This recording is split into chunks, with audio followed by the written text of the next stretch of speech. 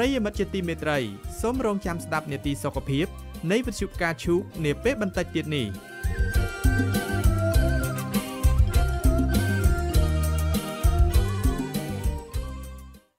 ទៅភាគច្រើនបំផុតគឺមហារីកសួតគេរកឃើញទៅលើអ្នកដែលជក់បារីអញ្ចឹងវិធីការពារកុំឲ្យកើតមហារីកសួតគឺការពារកុំឲ្យមានផ្សែងបារីការពារកុំឲ្យយើងជក់បារីអញ្ចឹងប៉ាវាស្ដាប់អីហ្នឹងតោះមកហូបបាយអូចាំបន្តិចទៅម៉ាក់វាខ្ញុំកំពុងតែស្ដាប់នាទីសុខភាពរបស់វិទ្យុផ្កាឈូកចាប់ឥឡូវហើយមើលទៅសំខាន់ណាស់បានជាឃើញស្ដាប់ទៅម៉ោងហ្នឹងសំខាន់តាម៉ាក់វាស្ដាប់ទៅគឺបានដឹងអំពីការថែទាំសុខភាពរបស់ពួកយើងទាំងអស់គ្នាហ្នឹងណា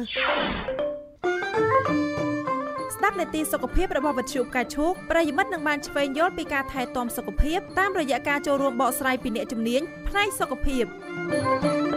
សូមប្រិយមិត្តរងចាំស្ដាប់នីតិសុខភាពដែលមានផ្សាយជូនចាប់ពីថ្ងៃច័ន្ទដល់ថ្ងៃសុក្រវេលាម៉ោង 7:30 នាទីដល់ម៉ោង 7:50 នាទីព្រឹកនិងម៉ោង 5 ដល់ម៉ោង 5:20 នាទីល្ងាចនិងចាក់ផ្សាយឡើងវិញនៅថ្ងៃសៅរ៍និងថ្ងៃអាទិត្យវេលាម៉ោងដដែលមានសុខភាពល្អគឺជាកំណប់ទ្រព្យប្រសើរបំផុតសម្រាប់មនុស្សគ្រប់រូប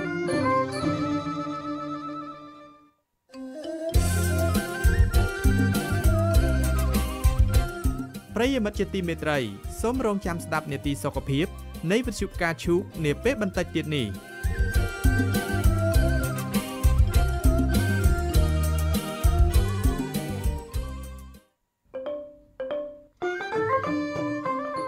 សូមជូននាទីសុខភាពសុខភាពគឺជារឿងសំខាន់របស់មនុស្សគ្រប់គ្នាមានសុខភាពល្អគឺជាកំណប់ទ្រព្យប្រសើរបំផុតសម្រាប់មនុស្សគ្រប់រូបនីតិសុខភាពបង្កើតឡើងក្នុងគោលបំណងដើម្បីឲ្យប្រិយមិត្តអ្នកស្ដាប់បានឆ្វេងយល់ពីសារៈសំខាន់នៃការថែទាំសុខភាពស្គាល់ពីប្រភេទជំងឺដឹងពីវិធីសាស្ត្រនៃការព្យាបាលនិងការការពារទប់ស្កាត់ដើម្បីឲ្យជីវិតរស់នៅប្រកបដោយសុខភាពល្អទាំងផ្លូវកាយទាំងផ្លូវចិត្តចា៎នាងខ្ញុំស៊ីណាក់សូមគោរពនឹងជម្រាបសួរប្រិយមិត្តទាំងអស់ដែលកំពុងតាមដានស្ដាប់ការផ្សាយរបស់វិទ្យុផ្កាឈូក FM 100.5 MHz ផ្សាយចេញពីរាជធានីភ្នំពេញជាទីគោរពនិងជាទីមេត្រីចាសសូមស្វាគមន៍មកកាន់នេតិសុខភាពដែលនេតិនេះផ្សាយជូនលោកអ្នកនាងស្ដាប់ចាប់ពីថ្ងៃច័ន្ទដល់ថ្ងៃសុក្រវេលាម៉ោង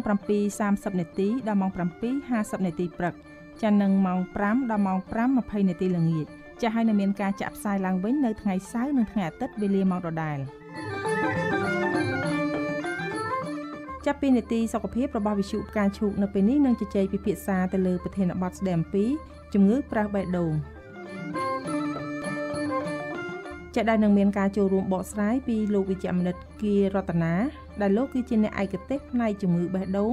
និងសរសៃឈាមនៃមន្ទីរពេទ្យមិត្តភាពខ្មែរសូវៀតចា៎ដោយសារលោកវិជ្ជមនិតកំពុងមានវត្តមាននៅក្នុងបន្ទប់ផ្សាយហើយនេះខ្ញុំសូមអនុញ្ញាតជម្រាបសួរលោកវិជ្ជមនិតតែម្ដងចា៎សូមជម្រាបសួរលោកវិជ្ជមនិតចា៎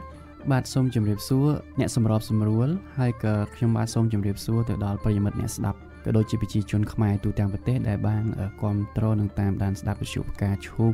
FM 100.5 MHz នៅពេលនេះថ្ងៃនេះខ្ញុំបាទវិជ្ជមនិតគីរតនាជាគ្រូពេទ្យឯកទេសផ្នែកជំងឺបេះដូងនិងសរសៃឈាមនៃមន្ទីរពេទ្យមិត្តភាពខ្មែរសូវៀតមានកិត្តិយសនឹងធ្វើការបកស្រាយអំពីប្រធានបទមួយទាក់ទងនឹងជំងឺប្រះបេះដូងបាទសូមជំរាបសួរលោកវិជ្ជមនិតសុខសប្បាយទេចា៎បាទខ្ញុំសុខសប្បាយទេចា៎បាទសូមអរគុណចា៎សូមអរគុណចា៎ចាប់ប្រិយមិត្តអ្នកស្ដាប់ជាទីមេត្រីចាប់ពីនីតិសុខភាពយើងនៅពេលនេះដែលមានការចូលរួមបកស្រាយពីលោកវិជ្ជមនិតគីរតនាចា៎លោកនឹងធ្វើការបកស្រាយដោយលម្អិតពីអ្វីទៅដែលហៅថាជំងឺប្រះបេះដូងថាតើមានកត្តាឬក៏មូលហេតុអ្វីដែលបង្កឲ្យកើតមានជំងឺប្រះបេះដូងចំពោះរោគសញ្ញាឬក៏អាការៈអ្នកដែលកើតមានជំងឺប្រះបេះដូងមានរោគសញ្ញាបែបណា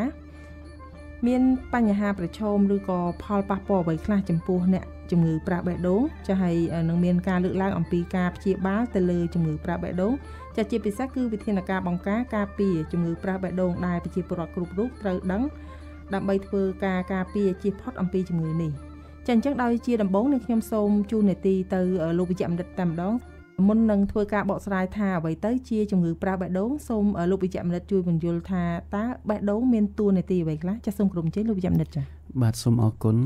ថ្ងៃនេះយើងនឹងបកស្រាយអំពីបញ្ហាជំងឺប្រះបេះដូងឬក៏ជំងឺខូចប្រះបេះដូងបាទ ប៉ុន្តែមុននឹងឈានទៅដល់ការបកស្រាយអំពីជំងឺនេះខ្ញុំសូមរំលឹកបន្តិចតាក់ទងទៅនឹងបេះដូងបាទបេះដូងជាទូទៅប្រជាជនយើងឬក៏មនុស្សគ្រប់រូបសិតតែដឹងឬក៏ស្គាល់ហើយអ្នកណាក៏ស្គាល់ដែរហើយសិតតែដឹងដូចគ្នាថាបេះដូងគឺជាសរីរាង្គមួយសំខាន់ដើម្បីទ្រទ្រង់ជីវិតរបស់មនុស្សយើងឲ្យអាចរស់នៅបានហើយអញ្ចឹងតើបេះដូងក៏សំខាន់យ៉ាងម៉េចបេះដូងជាសរីរាង្គនៅក្នុងទ្រូងដែលមានតួនាទីច្របាច់បញ្ជូនឈាមនិងសារជាតិចិញ្ចឹមផ្សេងៗព្រមទាំងអុកស៊ីហ្សែនទៅសរីរាង្គផ្សេងៗមានន័យថាសរីរាង្គផ្សេងៗមិនអាចដំណើរការទៅបានទេប្រសិនបើគ្មានបេះដូងបញ្ជូនសារជាតិចិញ្ចឹមនិងអុកស៊ីហ្សែនទៅឲ្យដូច្នេះបើសិនជាបេះដូងមានបញ្ហានោះជីវិតអ្នកជំងឺក៏គាត់រស់នៅក៏មិនបានស្រួលសរីរាង្គផ្សេងៗក៏មិនអាចដំណើរការទៅបានដែរបាទចាអរគុណច្រើនលោកវិជ្ជបណ្ឌិតចាអញ្ចឹងសូមជូននីតិបន្តទៅកាន់លោកវិជ្ជបណ្ឌិតដើម្បីជម្រាបជូនថាតើអ្វីទៅជាជំងឺប្រេះបេះដូងចាសូមក្រុមជើងបាទតកតងនឹងជំងឺប្រេះបេះដូងជំងឺប្រេះបេះដូងជាទូទៅយើងមិនសូវបានចាប់អារម្មណ៍ទេប្រជាជនទូទៅគាត់ស្គាល់ភាគច្រើនគឺជំងឺខ្សោយបេះដូងប៉ុន្តែជំងឺប្រេះបេះដូងក៏ជាជំងឺមួយដែលសំខាន់មានន័យថាអ្នកជំងឺដែលមានបញ្ហានេះគឺអាចមានប្រឈមមុខនឹងគ្រោះថ្នាក់ដល់អាយុជីវិតដែរបើសិនជាយើងមិនបានយកចិត្តទុកដាក់ទៅលើវាបាទជំងឺប្រេះបេះដូងឬក៏ជំងឺខូចប្រេះបេះដូងនេះត្រូវបានយើងឲ្យនិយមន័យមកថាគឺជាការបាត់បង់នៅសមត្ថភាពរបស់ប្រេះបេះដូងនៅក្នុងការបំពេញតួនាទីរបស់វា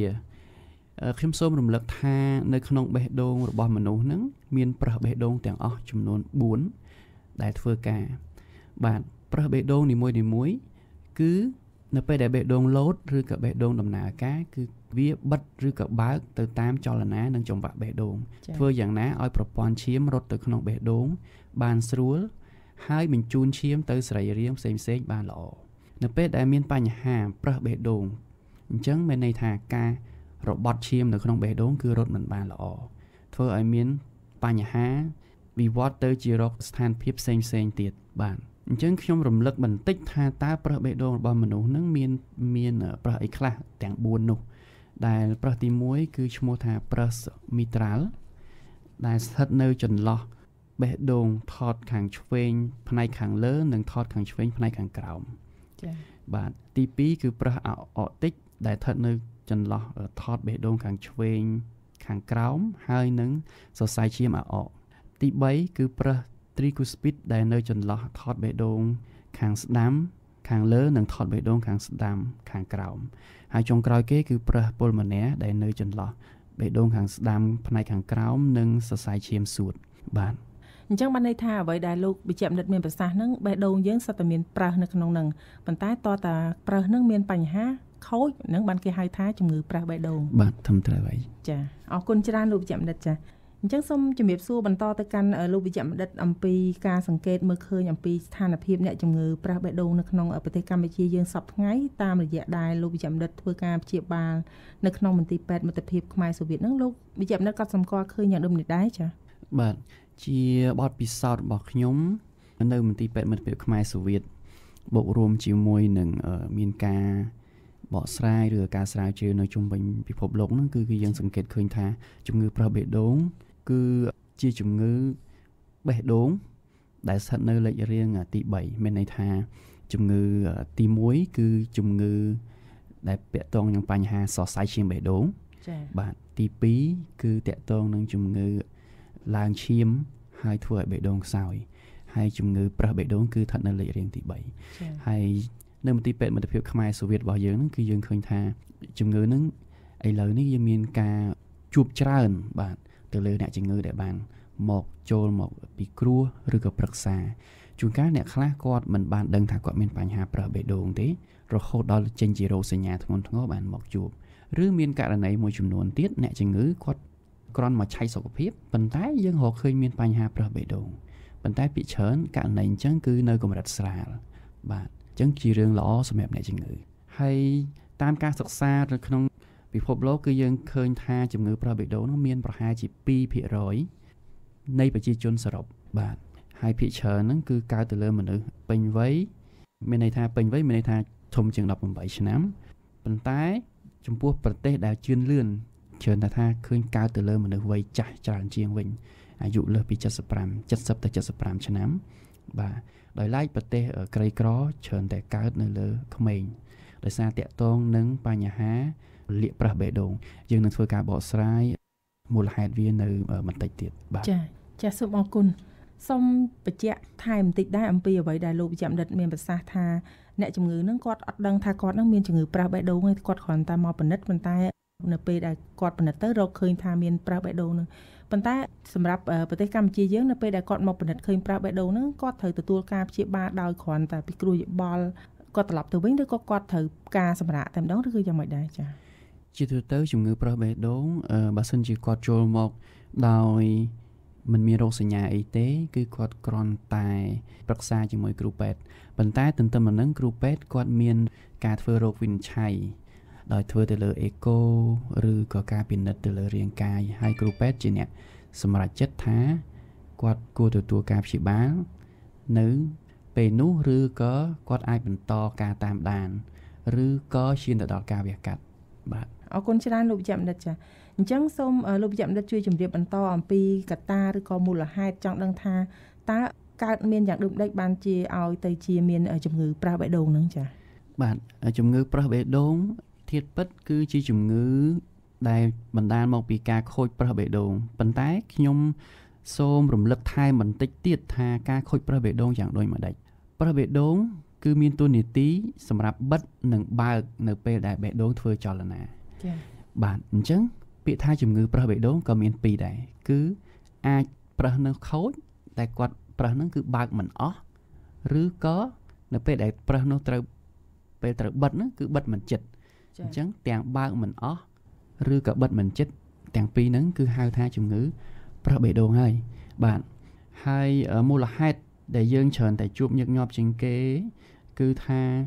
ច្រើនតែបណ្ដាលមកពីការរលាកនៃប្រេះបេះដូងបាទនេះគឺច្រើនកើតទៅលើក្មេងការរលាកប្រេះបេះដូង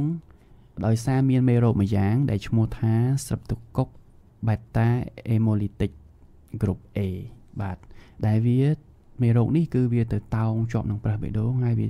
ធ្វើឲ្យមានការរលាកបន្តិចម្ដងរ៉ាំរ៉ៃរយៈពេលយូរវាវត្តទៅជាខូចប្រេះបេះដូងនឹងតែម្ដងចា៎មូលហេតុទី2គឺច្រើនកើតទៅលើមនុស្សវ័យចាស់ដោយសារការរឹងក្រិនឬក៏មានគេហៅថាកំបោរកករឹងក្រិនទៅលើប្រេះបេះដូងរបស់អ្នកជំងឺហ្នឹងដែលធ្វើឲ្យប្រេះហ្នឹងវាបាត់បង់មុខងារបន្តិចម្ដងបាទក្រៅពីហ្នឹងមូលហេតុបន្ទាប់បន្សំមានដូចជាជំងឺ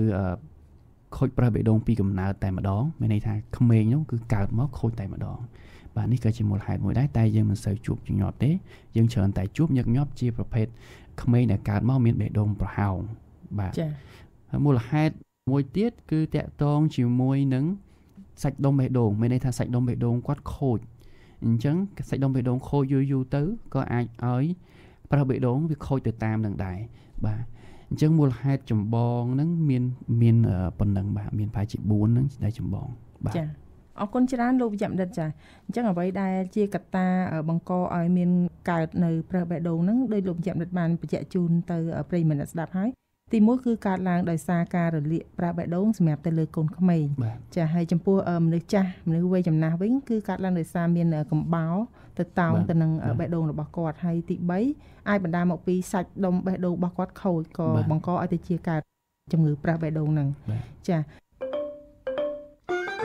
ស្ដាប់នេតិសុខភាពរបស់វិទ្យុផ្កាឈូកប្រិយមិត្តនឹងបានឆ្វេងយល់ពីការថែទាំសុខភាពតាមរយៈការចូលរួមបកស្រាយពីអ្នកជំនាញផ្នែកសុខភាពគឺជារឿងសំខាន់របស់មនុស្សគ្រប់គ្នាមានសុខភាពល្អគឺជាកំណប់ទ្រព្យប្រសើរបំផុតសម្រាប់មនុស្សគ្រប់រូប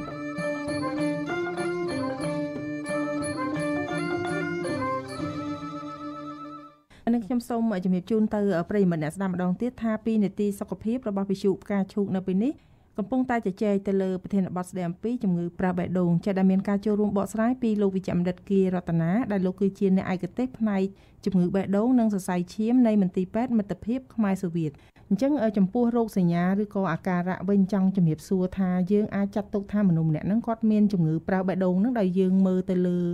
អាការៈរបស់គាត់ហ្នឹងយ៉ាងម៉េចទៅចា៎ បាទតកតងជាមួយនឹងរោគសញ្ញាបាទឥឡូវយើងឈានចូលមកដល់រោគសញ្ញាចា៎អ្នកជំងឺដែលមានបញ្ហាប្រេះបេះដូងនៅដំណាក់កាលដំបូងគឺមិនមានរោគសញ្ញាអ្វីទេបាទមានន័យថាគាត់ប្រេះបេះដូងគាត់ទៅតែចាប់ខូចតិចតួចអញ្ចឹងគឺអត់មានរោគសញ្ញាទេពីច្រើនយើងច្រើនតែរកឃើញដោយចៃដន្យតាមរយៈការធ្វើអេកូបេះដូងឬក៏គ្រូពេទ្យជាអ្នករកឃើញនៅដំណាក់កាលបន្ទាប់រោគសញ្ញាអាចចាប់ផ្ដើមមានបន្ទាប់បន្សំមានន័យថាអ្នកជំងឺអាចចាប់ផ្ដើមមានអាការៈដូចជាហត់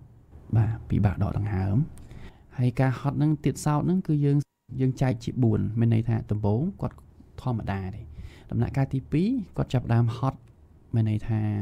ถ้าធ្វើ exercise អីខ្លាំងហ្នឹងគាត់រៀងឆាប់ហត់ចា៎បាទហើយដំណាក់កាលទី3ហ្នឹងគឺថាគ្រាន់តែធ្វើអាសកម្មភាពប្រចាំថ្ងៃសាមញ្ញរបស់គាត់ហ្នឹងក៏គាត់ហត់ដែរឧទាហរណ៍ដូចជាស្លៀកខោអាវលាងចានបាទបោះផ្ទះអីតិចតួចហ្នឹងក៏គាត់ហត់ដែរហើយដំណាក់កាលហត់ចុងក្រោយហ្នឹងដែលយើងគិតថាជាដំណាក់កាលធ្ងន់ធ្ងរខ្លាំងហ្នឹងគឺអ្នកជំងឺហត់សូម្បីតែអង្គុយឬក៏ដេកហ្នឹងក៏ហត់ដែរនៅដំណាក់កាលនេះអ្នកជំងឺត្រូវតែបញ្ជូនភ្លាមទៅមន្ទីរពេទ្យដើម្បីធ្វើការសង្គ្រោះចា៎បាទហើយក្រៅពីរោគសញ្ញានៃការហត់នេះគឺយើងសង្កេតឃើញមានរោគសញ្ញាផ្សេងទៀតដែរដូចជាការក្អកអ្នកជំងឺអាចមានបញ្ហាក្អកបាទក្អកភាគច្រើនបញ្ហាជំងឺប្រេះបេះដូងគឺច្រើនតែក្អកនៅពេលយប់និងមានការហើមជើងការហើមជើងនេះគឺការហើមជើងទាំងសងខាងបាទការហើមជើងទាំងសងខាងការអស់កម្លាំងលហិតលហៃមានន័យថាគាត់អ្នកជំងឺគាត់ទទួលអារម្មណ៍ថាគាត់រៀងអស់កម្លាំងអីចឹងហើយរោគសញ្ញាផ្សេងទៀតមានដូចជាវិបត្តិចង្វាក់បេះដូងមានន័យថាអ្នកជំងឺគាត់ទទួលអារម្មណ៍ខ្លួនឯងតែម្ដងថាគាត់មានអារម្មណ៍ថាបេះដូងគាត់នឹងដើរអត់ស្រួលឬដើរអត់ស្មើដើរញាប់ពេកឬក៏ដើរលឿនពេកបាទពេលខ្លះគាត់មានអារម្មណ៍ថាបេះដូងគាត់ដូចឈប់ដើរមួយផ្លែតអីចឹងទៅហើយរោគសញ្ញាផ្សេងទៀតមានដូចជាថ្លើមរីកបាទចំពោះចំណុចថ្លើមរីកហ្នឹងធ្វើម៉េចបានគាត់ដឹងថាគាត់ថ្លើមរីកលោកបើសិនជាគាត់អត់ទាន់ទៅពិនិត្យអីតាក់ទងនឹងបញ្ហាថ្លើមរីកអ្នកជំងឺពេលខ្លះគាត់អត់ចាប់អារម្មណ៍ទេប៉ុន្តែមានករណីខ្លះគាត់អាចចាប់អារម្មណ៍ថាគាត់អាចស្ទាបនៅខាងលើពោះគាត់ក្រោមឆ្អឹងជំនីខាងស្ដាំគឺមានអារម្មណ៍ថាដូចជាមានអីរឹងឬក៏ពេលខ្លះអ្នកជំងឺគាត់មានអារម្មណ៍ថាឈឺចាប់ប៉ុន្តែមិនមែនឈឺចាប់អីខ្លាំងទេណាឈឺរាងអ៊ូលនៅត្រង់ក្រោមឆ្អឹងជំនីខាងឆ្វេងបាទចា៎បាទនេះជារោគសញ្ញាដែលអាចគិតទៅដល់បញ្ហាថ្លើមរីកប៉ុន្តែដើម្បីបញ្ជាក់ថាថ្លើមរីកមែនឬក៏អត់ហ្នឹងគឺមានតែគ្រូពេទ្យទេដែលគាត់អាចបញ្ជាក់បានច្បាស់បាទចាចាអញ្ចឹងអ្វីដែលលោកវិជ្ជបណ្ឌិតបានជំរាបជូនទៅកាន់ប្រិយមិត្តអ្នកស្ដាប់តាក់ទងទៅនឹងរោគសញ្ញាឬក៏អាការៈនៃអ្នកជំងឺដែលយើងចាត់ទុកថាគាត់មានជំងឺប្រេះបេះដូងហ្នឹងគឺដំណាក់កាលដំបូងបានន័យថាមិនទាន់មានរោគសញ្ញាប៉ុន្តែក្រោយមកទៀតរោគសញ្ញាដែលចេញឲ្យឃើញគឺអ្នកជំងឺហ្នឹងមានអាការៈហត់អ្នកជំងឺហ្នឹងមានបញ្ហាក្អកច្រើនហើមជើងនៅជើងរបស់គាត់ទាំងសងខាងឬក៏គាត់អស់កម្លាំងលហិតលហៃជាដើមហើយគាត់គិតថាគាត់ហ្នឹងចង្វាក់បេះដូងរបស់គាត់ហ្នឹងដើរមិនល្អចាប៉ុន្តែអ្វីដែលលោកវិជ្ជបណ្ឌិតបានជម្រាបជូនហ្នឹងគឺតកតងទៅនឹងវ័យមនុស្សវ័យចាស់ប៉ុន្តែបើសិនជាកូនក្មេងវិញយើងអាចដឹងពីអាការៈរបស់គាត់ដោយមើលទៅលើអញ្ចឹងដែរឬក៏ខុសគ្នាយ៉ាងម៉េចចាបាទទៅលើកូនក្មេងក៏ដូចគ្នាដែរអាចមានសញ្ញាដូចគ្នាអញ្ចឹងព្រោះអីការហត់ហ្នឹងគឺហត់ដោយសារបេះដូងរបស់គាត់ហ្នឹងវាចាប់ផ្ដើមមានបញ្ហាខ្សោយហើយព្រោះអីជំងឺប្រេះបេះដូងនៅពេលដែលដំបូងគឺអត់អីតែកាលណាប្រេះបេះដូងអត់មានការព្យាបាលយូរអត់យកចិត្តទុកដាក់វាអាចវិវត្តទៅរកបញ្ហាខ្សោយបេះដូងអញ្ចឹងរោគសញ្ញាគឺដូចគ្នារវាងមនុស្សចាស់និងក្មេងចាប៉ុន្តែចំណុចដែលដូចជាហើមជើងទាំងសងខាងអីកូនក្មេងក៏អាចឃើញចេញជាការហើមជើងចឹងដែរឬមិនដែរចាបាទសូមអរគុណតកតងនឹងការហើមជើងនៅលើកូនក្មេងក៏អាចមានបញ្ហាដូចមនុស្សចាស់ដែរប៉ុន្តែការហើមជើងទៅលើក្មេងវាមានមូលហេតុផ្សេងដូច្នេះមានតែគ្រូពេទ្យទេដែលអាចបែងចែកថាតើការហើមជើងបណ្ដាលមកពីជំងឺបេះដូងឬក៏ជំងឺសរីរាង្គផ្សេងដូច្នេះបើសិនជាមានការហើមជើងទាំងសងខាងឪពុកម្ដាយគួរតែបញ្ញាបញ្ញានាំកូនមកមន្ទីរពេទ្យបាទចាអរគុណច្រើនលោកវិជ្ជបណ្ឌិតចាអញ្ចឹងនាងខ្ញុំសូមជំរាបសួរបន្តទៅកាន់លោកវិជ្ជបណ្ឌិតតកតងទៅនឹងជំងឺប្រេះបេះដូងនេះចង់ដឹងថាភាគច្រើនហ្នឹងកើតមានទៅលើមនុស្សវ័យណាខ្លះទៅចាបាទដូចខ្ញុំបានជម្រាបពីខាងដើមអញ្ចឹងបញ្ហាជំងឺប្រេះបេះដូងយើងអាចកើតទៅលើគ្រប់វ័យទាំងអស់បាទតាំងពីក្មេងរហូតដល់ចាស់ប៉ុន្តែភាគច្រើនយើងត្រូវតែបកទៅលើមូលហេតុរបស់ជំងឺប្រេះបេះដូងបើសិនជាតកតងនឹងការរលាក ប្រះបេះដូងមានន័យថាជំងឺប្រះបេះដូងដែលបណ្ដាលមកការរលាកប្រះបេះដូងយើងច្រើនតែកើតទៅលើក្មេងចា៎បាទហើយបើសិនជាការខូចប្រះបេះដូងដែលបណ្ដាលមកពីការរឹងក្រិននៃប្រះបេះដូងគឺយើងច្រើនកើតទៅលើវ័យចាស់បាទប៉ុន្តែមានការសិក្សារបស់ប្រទេសនៅលោកខាងលិចគេបានរកឃើញថាភាគច្រើនអ្នកដែលកើតបញ្ហាប្រះបេះដូងគឺនៅចន្លោះអាយុពី30ទៅ40ឆ្នាំបាទចា៎បានន័យថាបើសិនជាគាត់វ័យចាស់ជាងហ្នឹងគាត់នឹងលែងប្រឈមមុខទៅនឹងបញ្ហាប្រះបេះដូងហើយអត់ទេមានន័យថាគេធ្វើការសិក្សាទៅវ័យហ្នឹងវាមានច្រើនជាងប៉ុន្តែមិនមែនថាវ័យចាស់អត់មានទេបាទព្រោះអីវ័យហ្នឹងគាត់អាចកើតទាំងគាត់មានថាវ័យហ្នឹងគាត់អាចមានបញ្ហាទាំងក្រិនប្រះបេះដូងដោយសារកបោឬក៏គាត់អាចទទួលនឹងការឆ្លងរលាកប្រះបេះដូងតាំងពីតូចមកអញ្ចឹងដល់វ័យហ្នឹងគឺចាប់ផ្ដើមចេញមានរោគសញ្ញាអញ្ចឹងគឺយើងឃើញថាវ័យហ្នឹងគឺច្រើនជួបប្រទះច្រើនជាងគេបាទចា៎អរគុណច្រើនលោកវិជ្ជបណ្ឌិតចាអញ្ចឹងនាងខ្ញុំសូមជំរាបសួរអំពីរបៀបនៃការពិនិត្យធ្វើរោគវិនិច្ឆ័យទៅលើជំងឺប្រះបេះដូងហ្នឹងថាតើគ្រូពេទ្យគាត់ត្រូវធ្វើតាមវិធីសាស្ត្របែបណាខ្លះដែរទៅចាបាទសូមអរគុណតកតងនឹងការធ្វើរោគវិនិច្ឆ័យឬក៏ការពិនិត្យទៅលើជំងឺប្រះបេះដូងនោះជាធម្មតាគឺអ្នកជំងឺគាត់ដឹងគាត់មានរោគសញ្ញាហើយបានគាត់អញ្ជើញមកជួបគ្រូពេទ្យចា៎ដូច្នេះគ្រូពេទ្យគាត់ផ្អែកទៅលើគេហៅថាការធ្វើរោគវិនិច្ឆ័យនោះពីរទី1គឺការពិនិត្យរាងកាយការពិនិត្យរាងកាយដោយគ្រូពេទ្យឯកទេសបាទមានដូចជាការស្ដាប់សំឡេងបេះដូងគឺគ្រូពេទ្យអាចរកឃើញនៅភាពមិនប្រក្រតីនៃសំឡេងបេះដូងរបស់អ្នកជំងឺព្រោះថាកាលណាតើប្រះបេះដូងមានបញ្ហាគឺគ្រូពេទ្យគាត់អាចស្ដាប់ឮនោះតតែគ្រូពេទ្យដែលមានជំនាញគាត់អាចស្ដាប់ដឹងបានក្រៅពីនោះមានការស្ដាប់សួតដើម្បីរកមើលថាតើមានផលវិបាកនៃជំងឺប្រះបេះដូងទៅលើសួតដែរឬទេការពិនិត្យរាងកាយផ្សេងទៀតដូចជាការស្ទាបពោះដើម្បីរកមើលថ្លើមរីកដូចខ្ញុំបានជម្រាបពីខាងដើមការមើលទៅលើការហើមជើងគ្រូពេទ្យជាអ្នកមើលឬក៏ការមើលទៅលើសរសៃឈាមរីកមានន័យថាអ្នកជំងឺខ្លះគាត់អាចចូលមកមានសរសៃឈាមនៅនឹងកហ្នឹងរីកដែលគ្រូពេទ្យគាត់អាចគិតថាអូប្រហែលជាអ្នកជំងឺគាត់អាចមានបញ្ហាប្រះបេះដូងហើយបាទហើយទី2បន្ទាប់ពីពិនិត្យរាងកាយអញ្ចឹងសួរថាតើមានម៉ាស៊ីនឬអ្វីដើម្បីបញ្ជាក់ឲ្យច្បាស់ថាមានជំងឺប្រះបេះដូងពិតប្រាកដអត់អញ្ចឹងគ្រូពេទ្យជំនាញគាត់នឹងណែនាំអ្នកជំងឺឲ្យទៅធ្វើការថតឆ្លុះការថតឆ្លុះនោះ